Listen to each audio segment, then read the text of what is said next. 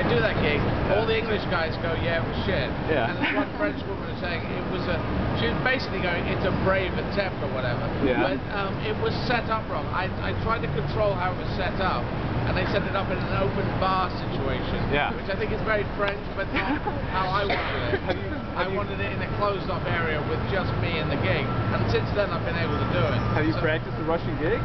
Sorry? Have you practiced your Russian gig? No, I haven't practiced any. My Russian is kind of zero at the moment. But if you look at the BBC online pages, which I would recommend if you want to get really good politics, look at the BBC online pages because it's very global and the online page is all free. So look it up on that.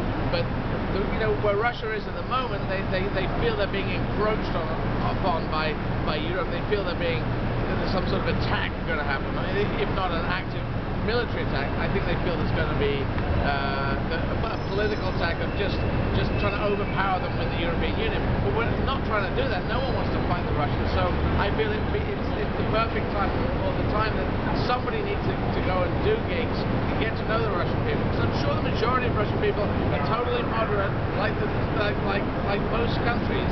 The people at the centre of it are sort of just average people who just want to say hi and how are you and get on with stuff. So if I go and do gigs, at least I'll learn the language. Probably my first few gigs will be terrible, but after 2 weeks or 3 weeks, I'll get better. It's amazing. So that's what I'm going to do.